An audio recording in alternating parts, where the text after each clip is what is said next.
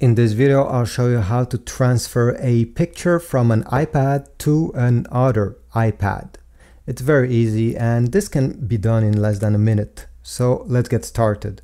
So the way we're going to transfer that picture is using AirDrop, which means you do not need any cable, you don't need to buy anything. The only thing is you need to make sure that AirDrop is activated. And how do you do this? You need to do it on both of these iPads, is to drag from the top right corner like this until this menu is appearing. And then you see this icon over here, it's a bunch of little circles. Keep press on it with your finger and then you're going to see AirDrop.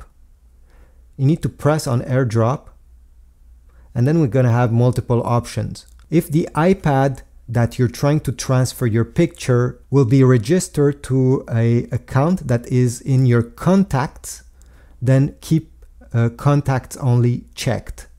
If that person is a total stranger or maybe you do not have any contacts on your Apple ID or Apple account, select everyone for 10 minutes. Again, do the same exact thing on the other iPad. Drag down, keep press over here and select everyone for 10 minutes. Now we can set this iPad aside for a few seconds. Go on that one that has the pictures that I want to send. And by the way, this works with videos as well. Open the photo app. Now if you want to send more than one picture or one video, go on the top right corner and click select and select the pictures you want to send. Then once you're ready, on the lower left side, you're going to have this icon. Tap on it once. And then we're going to have the option over here, AirDrop. Make sure the other iPad is turned on. So the screen needs to be turned on. Then press AirDrop. And you should see any other Apple devices that are able to accept AirDrop content in this list. Here, it's the only one that I see because there's no one around me with an iPhone or iPad that I can share my pictures with.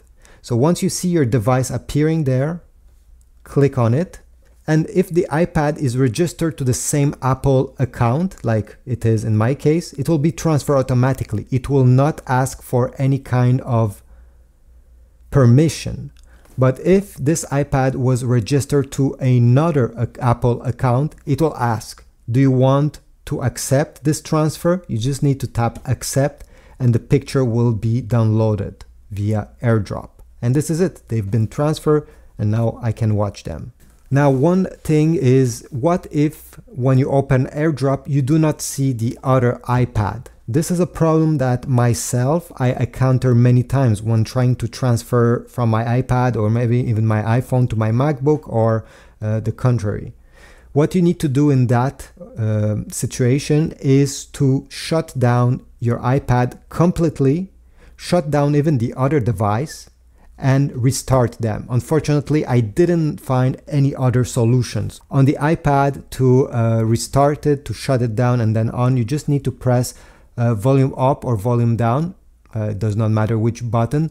At the same time as the power button that is on the top, then release. You're going to see slide to power off. Power the iPad off. Okay, it's off. And to power back on your iPad, keep press the power button here until you see the Apple logo appearing on the screen. Here we go. Now I can release and in about 12 seconds, the iPad will be back in business and you will need to retry to send your pictures. Hopefully this will fix your issue.